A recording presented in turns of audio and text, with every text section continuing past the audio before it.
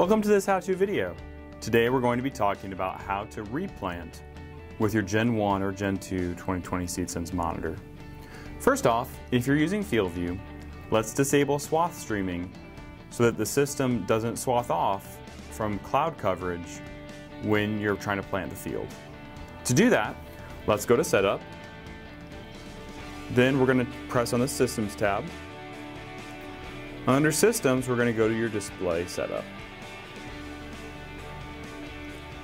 Under your Display Setup, we're going to go down to the bottom where it says Streaming Coverage, and we want to make sure that says Disabled.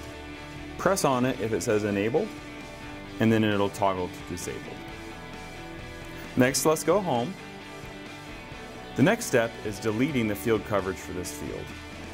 Go to Setup, then click on the Field box. Under the Field box, select your active field. The active field is the one colored in yellow. Under your active field, we're going to press Delete Coverage Map. Bear in mind that this does not delete your agronomic data. This just deletes the coverage data, which is used to swath off. Press Yes, and it will delete the swath map. Now we can plant and have active swath control. Next, press Home.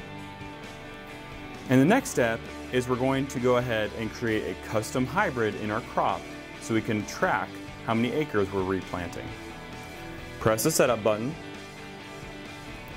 and click on the Soybean Varieties or Corn Hybrids box.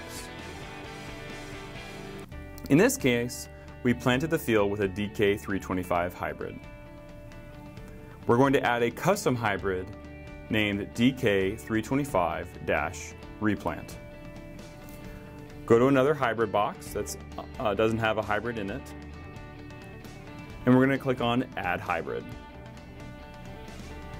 this case, we're going to add a DK325-Replant. For your case, take whatever the hybrid name is and add Replant after it.